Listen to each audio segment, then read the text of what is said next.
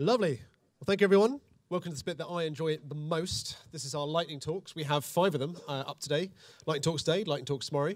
They have 5 minutes to describe something interesting to us, and we keep them very much that time. We'll give you a 1-minute warning for the end, and I'll be sitting there, and we're pretty militant about it, so you don't want to see the consequences. But Sam, are you ready to go? Ready to go. Lovely stuffs. All right, and go. Okay, thanks everybody. Thanks everybody for sticking around. This is probabilistic time series forecasting with Facebook Profit. I'll unpack that. This is just me kicking the tires on a package that Facebook released. I think like three months ago.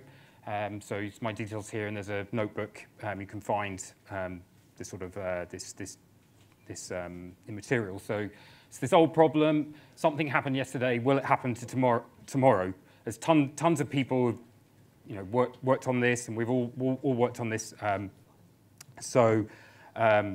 This is just to have a picture in your mind of where we're going. Here's some time series data. It's actually Uber New York data, and the number of trips on the y-axis. And this package is just trying to model that time series data, so you can kind of predict, well, hey, we've got this sort of growth, and it's sort of useful for modeling, demand for these types of services.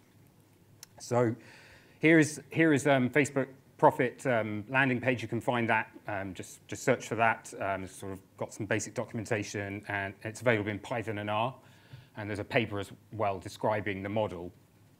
And there you are on GitHub. 3,000 stars, sort of as of today. So yeah, Facebook get the word out very well about their libraries, and there's lots of people who seem to like this. So here it is. These guys made this library.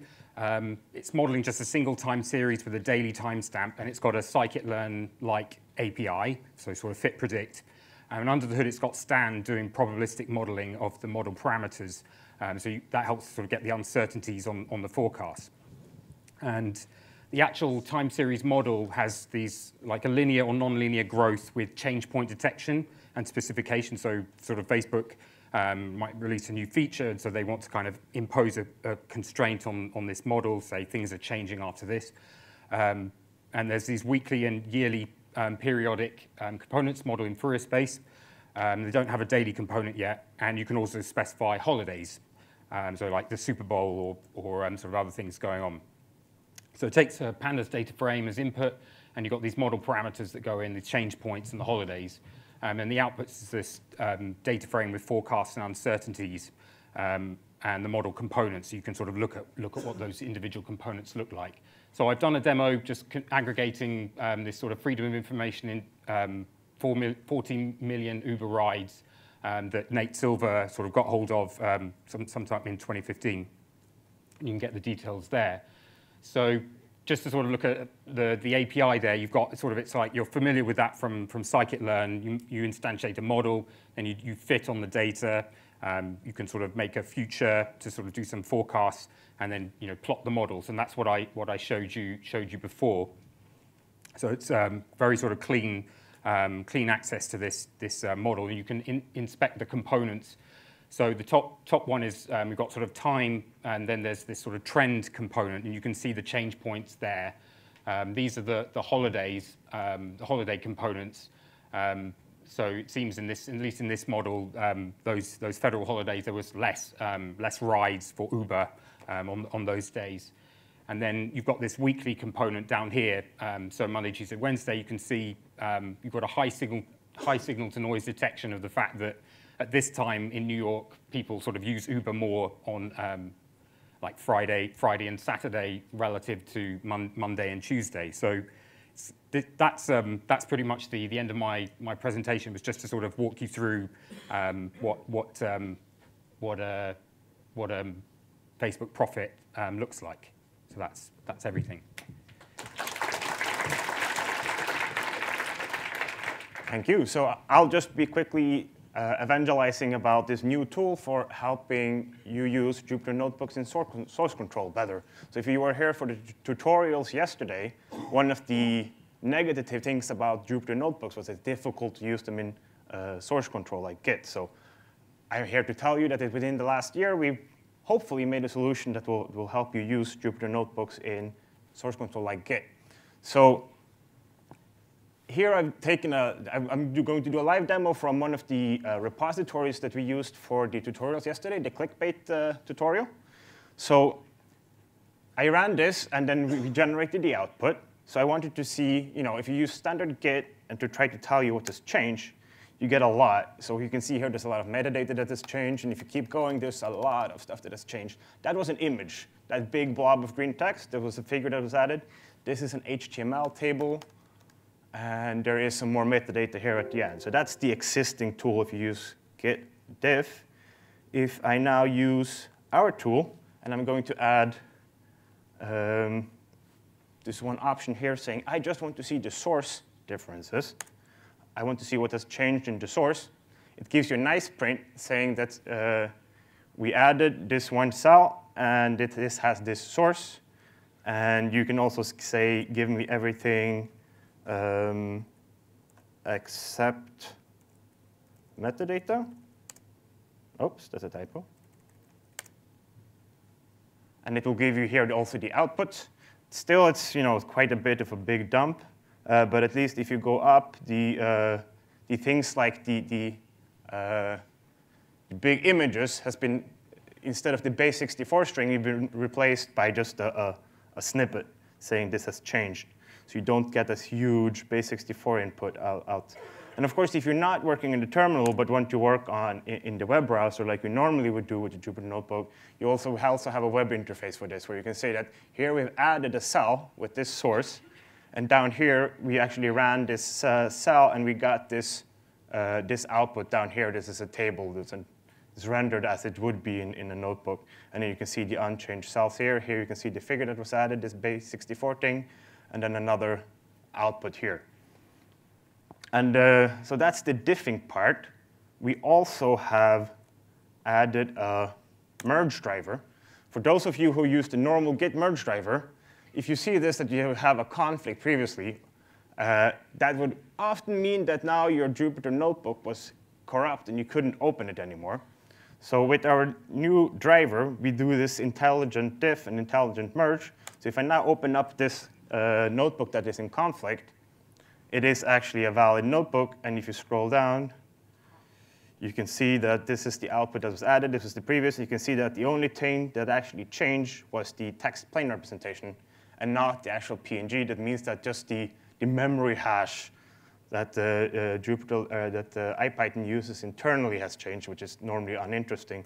And then you can see here in the source, you get this normal merge markers inside the actual source. You can see I just changed here a line saying plot with the green color instead of a blue. And then you can see the output further down with the changed color. So now hopefully both merging and diffing should be a lot easier for you if you use this tool. And it's just called NBDIME for notebook diffing and merging. Just the first letters of diffing and merging. So if you Google that, pip install NBDIME, it should hopefully work. We released the new version on yesterday. So hopefully now, so that should be a pretty mature now in terms of release. So yeah. All right, that's all I have. So thanks for your attention. Yeah, so that was a timely talk, because I'm also going to talk about Jupyter Notebooks, but not how you can upload into a Git repository or something like that. Something actually much more simple, just until my slides come up. So when I was an academic, I never used Jupyter Notebooks. I don't know how I used to work without it. Now that I'm in the private sector, as you know, it's a lifesaver. I'm preaching to the choir. So I'm basically going to explain one workflow system that I developed for myself, which is quite simplistic, and that's what I'm going to explain right now. Just before I start, did anybody hear of RunnyPy or use it? Show of hands, RunnyPy? No? OK, so one hand. So if I get one convert today, then I did my job. So basically, what happens is when you do it in the exploratory phase and you're ready to mass produce a product for a client, let's say some sort of analysis, but in my case, for example, I analyze one state in the United States. Let's say I do it on New Jersey, but then I want to extrapolate it on 10 other states. Well, one can make the argument, well, you did it in the Jupyter Notebook, well, download it as a Py script and just run it over in parallel. That's all nice, but what you really want to do is use the strength of the Jupyter Notebook to log everything, all the stats of interest, all the figures, and that's where I find a module like RunnyPy is very useful. And what it is, basically, it takes advantage of the fact that the Jupyter Notebook is just a JSON file. And so you can run it with RunnyPy, you can run it from the bash line. And so you can feed it variables and things like that. So what I did in a few projects is I do my, like in one notebook, I do my analysis until I'm happy. And then I want to mass produce. So then I can just clone everything. And I can parallelize it and use RunnyPy in order to feed a parameter. For example, I want to do Arkansas, and then I want to do Arizona, et cetera. And then, well, I don't want to go over 20 or maybe 50 different notebooks just to see if something went wrong and needs special care. Well, then what I do is I create a master notebook in which I pull the information from the notebooks, where just JSON files. I use a different module called NB format, in which you just pull out all the information, focus on whichever cell you want. For example, here I focus on these figures, and that way I can get a quick review of what I've done. So yeah, so I really liked it. So I like using it, and I became lazy at constantly using this RunnyPy, and so I just wrote a sweet wrapper around it that I call Jupyter Stream. So I put it into the Git repository, so feel free to take a look. And I also wrote a short blog about it, which I posted already on Slack. So that's it. Thank you.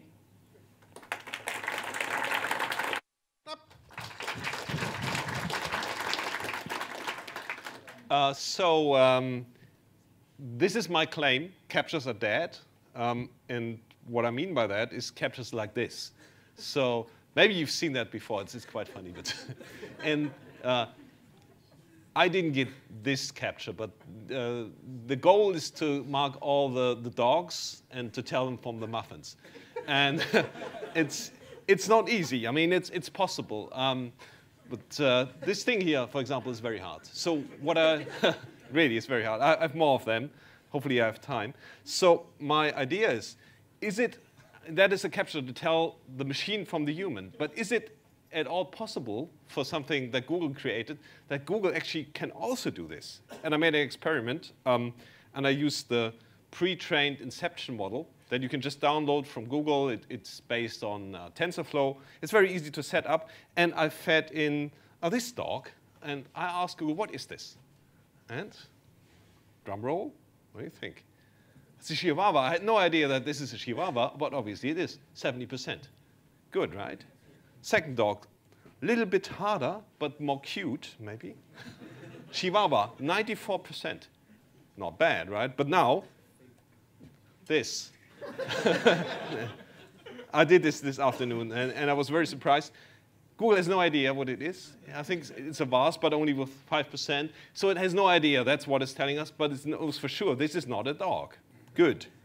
Second one. This is very hard. I thought Google would fail on us here, but that's a teddy bear. But, I mean, 25%, and then custard apple, I don't even know what that is. Spaghetti squash, also, I don't know. I'm German, I have no idea. But it knows for sure this is not a Chihuahua. So what I did, I got more examples, and they are harder. I mean, it's all stone. This is not my joke. It's a stone joke. So this one I got wrong because I thought it was a loaf of bread, but it has feet. This actually is a dog. And it's very mean because those are all dogs' bottoms. They're dog behinds. And I was very surprised. So let's see. I have many more of them. Is that the dog versus bread? Right. Let's see. So the first dog, well, no, mistake. How does the first dog look like? This one. Let's see. Zoom in. That's really hard, right? I mean, who makes pictures like this? I don't know. I don't do this, but it tells us it's a Welsh Corgi. And I have no idea about dogs, but I think it is, right? Almost 50% from telling from the behind of the dog. I'm amazed. I had no idea. I didn't try this until this afternoon. Second dog, I think this is even harder, right? This is the one I got wrong because I didn't see its feet. Let's see. I'm running out of time, but I have to show you. I mean, this thing. I mean, that is a dog. Wait, and I think Google also thinks this is not a dog. Let's see. I'm running this from a command line on a very not powerful machine. Let's see. Give it some time. Yeah, well, it doesn't think it's a dog, but it thinks it's a rabbit or a Persian cat, but it doesn't think it's bread. So at least, and now I tried it again the other way around with the bread thing, and this thing, I think this is the hardest one, right? Well, this is very hard to know what it is out of context, right? At least that's what I thought. It could be a dog, but it's a loaf of bread. Let's see. And this is, I mean, I'm not faking this, you see this, right? So this is the second bread. Let's see what it tells us. Come on, French loaf, 99%. Not bad, right? I'm running out of time, but I have more samples. I'm just showing you the samples. This is chicken wing versus poodle. This is funny, right? I mean, this one versus this one, a toughie, right? And they're also cute. And this is the final one. This is bagel versus also dog. And now this versus this. And I've compared those two. With very high percentage, this is dog, this is bagel. So Google is very good at this. Pre-trained assessment. So I would say captures are dead. And with that, thanks.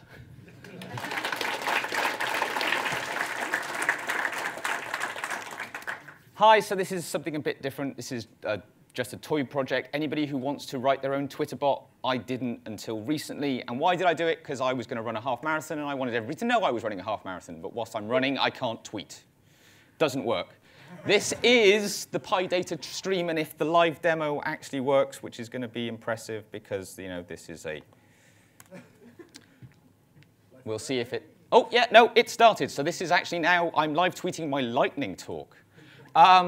So yeah, this is now foolishly me about 3 weeks ago.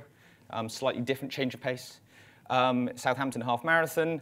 I want to communicate it out. So first up, how do we tweet? I thought this was going to be the really difficult bit. No, it isn't. TweetPy to the rescue. If you've never used it, it's really straightforward. I have obviously put a load of fake consumer keys and stuff there. You cannot get into my account. But it's very simple. You import the authentication tool. You put in whatever you get out of Twitter. You create your own little API. And with one command, it's update status, give it some text, and off it goes into the ether that is the internet. And you get things like, Adam has started his lightning talk at 18:17. He's got 5 minutes. Who needs Emlyn when you've got something like that to do the timing? The question was, though, what did I want it to tweet whilst I was going? So this is a snapshot from the Southampton Half Marathon from their timing group. I'm sure they're really happy that I started hitting their page. This is the final results that came through. This page the day before, or the week before, was empty of numbers there, pretty much. So I just knew what I was expecting. So then it was the joy of, oh, I'm a minute in. See, who needs Emlyn? This is where you go back to your classic scraping tools, so you can see that I'm pulling in requests to go and get a web page, a bit of beautiful soup so I can go and mine it. That table is a nightmare, but eventually, after a bit of working your way through, you can take it, and then the joy of pandas, as we all depend on it, happily just converts it into a nice table for me. So everything works out, but now I want to be able to monitor differences in what's going on, so I actually need to store it. So I'm not using anything big, so I'm going to push it out just for the sake of it to a file. So I'm going to use SQLite. So that will take, and again, pandas happily goes to SQL, so connect to my file, pushes it out. And the trick becomes now I need to actually monitor for updates. So these are the couple of functions I wrote. I want to be able to, I can go and get my new results, I know from my web scraper. I'll go and fetch the last set of old results that I had, and then I do this little comparison, I check. And if there's something that's changed, return the row of the table that's come back with a little flag of has something changed, has something not changed. And if it has, then great. I can write a tweet. And in this case, these are the things that were coming up. So I've started, or I've managed to get finally to the finish line, or I'm just slowly eking my way around the course. So all of those are all ready. And then because, I wanted to make it available to anybody else from my friends, although I didn't actually have it debugged before the race, unfortunately. It only tweeted 5 days after the fact.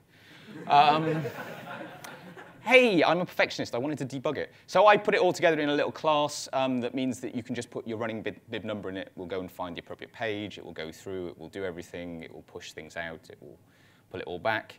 And now, having put all of that in a nice class hidden away in another file, I can now do my half marathon in 10 lines of code.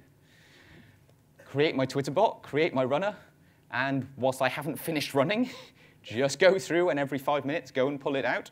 And I'm only at the midway mark, but there is the equivalent of what popped out 5 days after the half marathon. But started and slowly eked my way through. So if you want to write your own Twitter bot, go for it. The world's your oyster. I think we may have our own because this has been going through my feed all day with a slightly different account. So somebody else is using the PyData London tag at the moment. And thank you very much.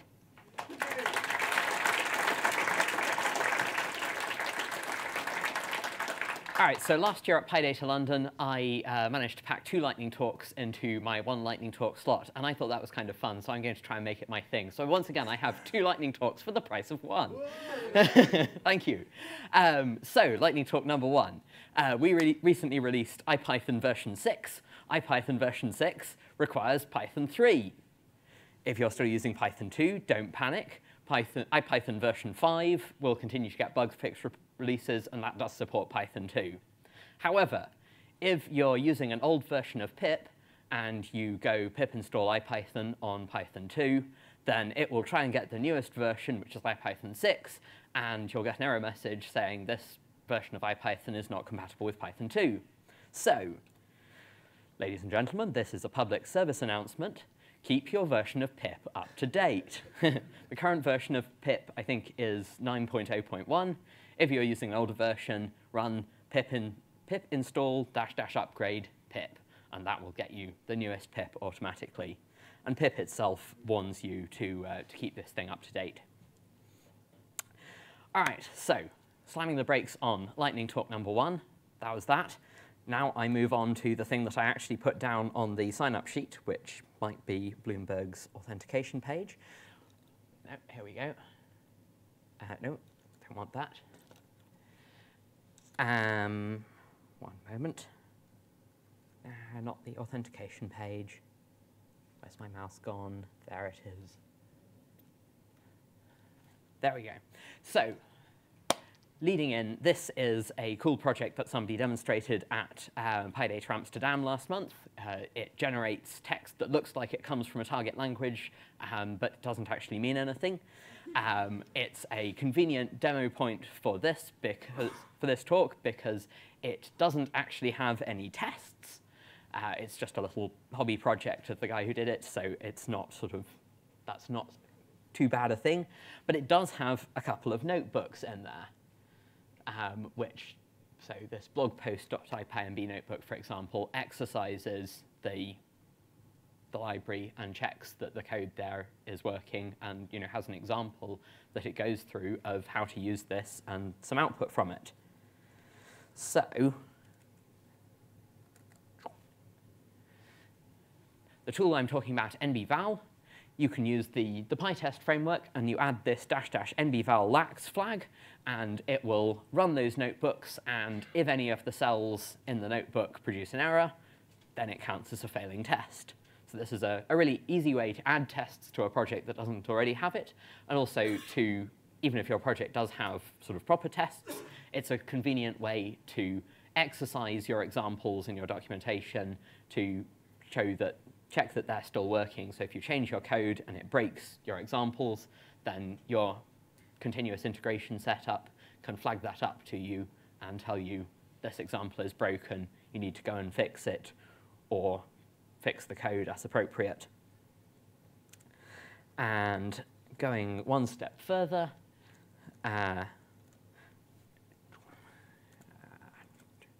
I can manage 2 screens at the same time. There we go.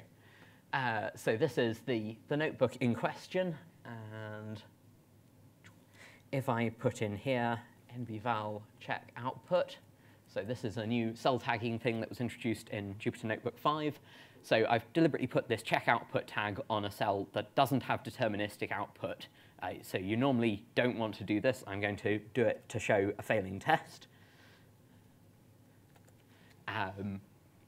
It will now run that, and in addition to checking that the cell doesn't produce an error, it will also compare the output from running that cell against the output that's saved in the notebook. And if they differ, then it will count that as a failing test as well. And you should see in a moment, fingers crossed, if we have time, that it will come up with a comparison of the output that, oh, I didn't save it, did I? So the test hasn't failed. If I had done this properly, then you would have seen that, let's see if there's still time before it, no.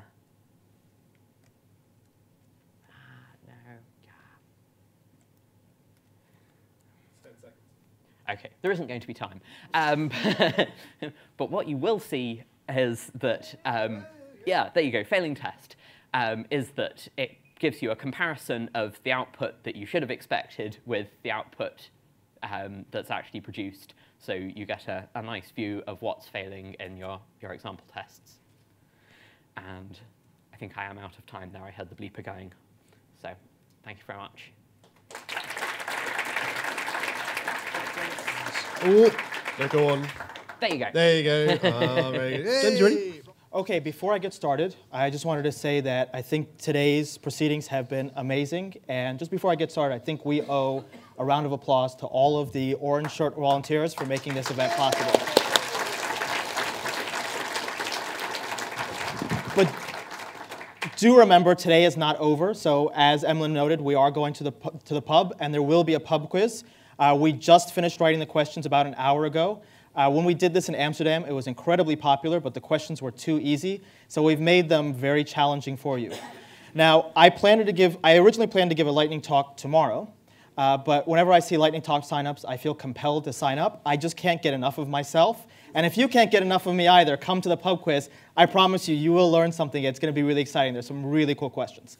That said, here's a lightning talk I managed to put together about something which is actually kind of useful, but nobody seems to care about.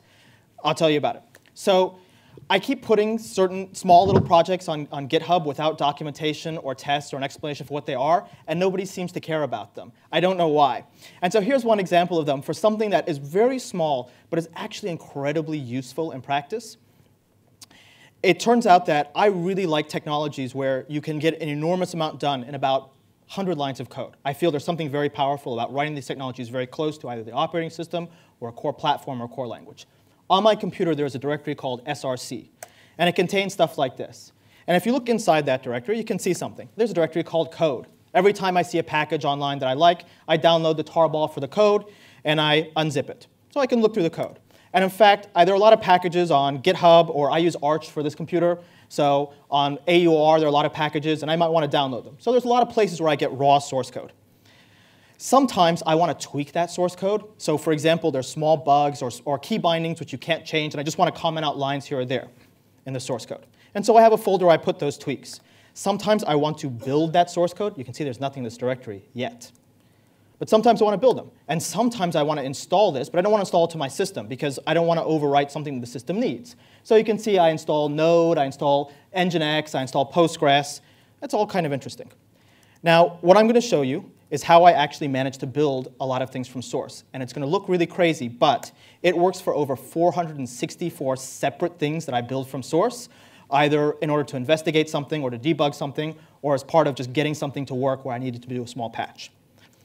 It turns out that actually setting this up is very painful. And I want to be able to download the raw source code, apply tweaks separately to them, and then build them without ever losing what the original source code looked like, what the tweaks were, and also being able to determine what the install artifacts are separate from what the original source code was. Because in some cases, when you build something, it doesn't build in a separate directory. So you get a bunch of shared objects and a lot of intermediate objects, and you want to be able to distinguish that from the raw source code.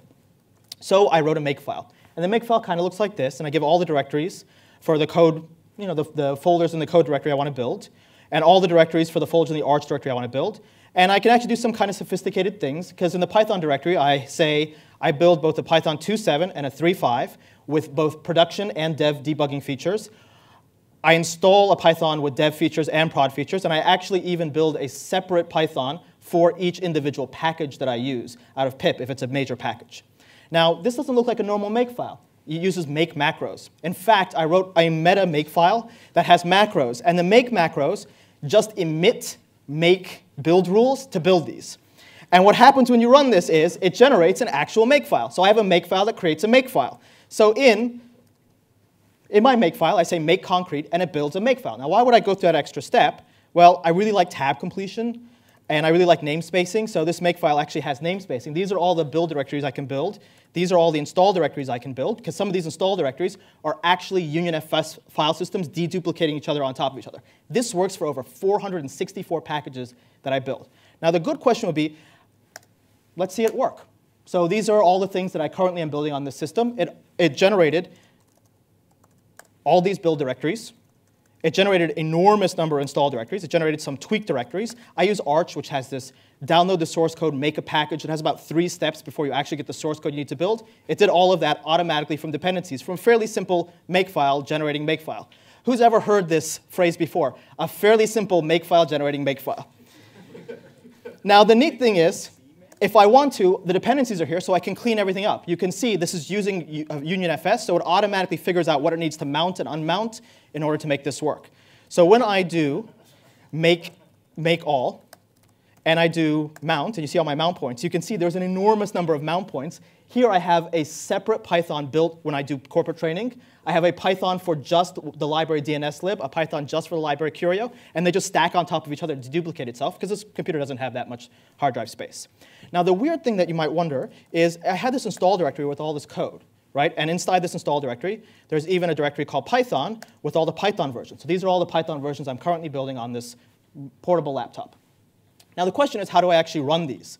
Well, this all came out of me looking at the tool virtualenv and saying, you know what, I can do my own version of that. So here is, in 86 lines of code, a better virtualenv. And when I say a better virtualenv, it is way better than virtualenv. This is on GitHub. Not a single person has ever cloned this repo. It has no documentation. It has no README. It just has a name. But this is one of the most useful tools in my actual life. All it does is it uses the built-in env command to set up path, library, include path, linker path, man path. It's the simplest stupid thing. It's for Z shell only, but you could write your own version or bash or whatever shell you want in about 86 lines of code. Let me show you what you can do with it. I installed Anaconda using the standard Anaconda installer. I say pem-p Anaconda, which Python 3. It uses the Python 3 from Anaconda. That just works. Sometimes I do stuff with React, so I need Node. So I can say 2 directories. Look, which NPM? Oh, it gets the NPM from the right place. Which Python 3? It gets that from the right place. Well, that's kind of nice. In fact, sometimes, for my environments, I need to use Postgres as well. So which PSQL? Oh, it gets it from the right place. So I actually have this kind of mix and match build directories. What else can I do? Well, virtualenv gets you into an environment. Well, with penv, it's just the env command with some wrapping around it. So you just do this to get into your virtualenv. And to get out of your virtualenv, you just do Control-D. Activate and deactivate are a clear indication that whoever wrote virtualenv did not understand how the shell worked. This is how the shell's supposed to work. You enter a subshell and you leave a subshell. 2 more slides. With npm, you can install something like gulp into node modules. What that gives you is a directory that's based on where your node module is, where your bin files are. With penv, you can evaluate an expression within the currently building environment. So I can say, use the node environment, i.e. just the directory with the source, the user, lib, etc. Construct a path from inside that environment, and then tell me where my gulp is, and it tells me where my gulp is. And so finally, you can do some fancy stuff. Has anyone ever wanted to figure out what are all the binaries that exist at the very first entry in my path? Well, here, you can do that. So that's penv.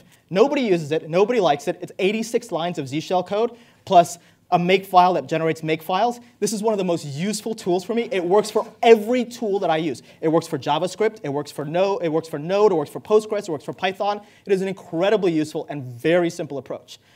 If you don't want to use it, it's OK. I don't mind. But I like it.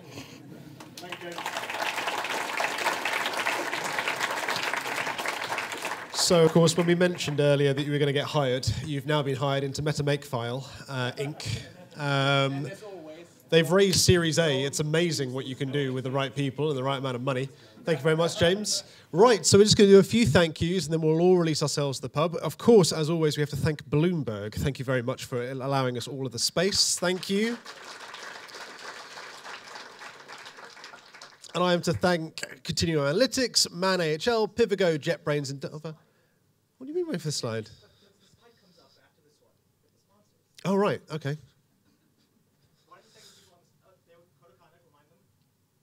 Yeah, right, okay, so we go. JetBrains, Pivigo, Bloomberg, Oracle Cloud, Man AHL, and Cambridge Spark. Fantastic, good. So that's all our sponsors thanked. Thank you for all of our speakers. For all of our speakers who gave their time today, that basically makes a conference. Any speakers in the room still here? Good, we'll stand up. Get a little clap. It's Padda, it's just you, mate. Cheers, Padda! Thank you to all of our orange safety shirt construction people for building this thing. Oh, very good. And thank you very much to all of you attendees for coming along and making it such an excellent event. I think that's done. We are over time. Thank you very much, everyone.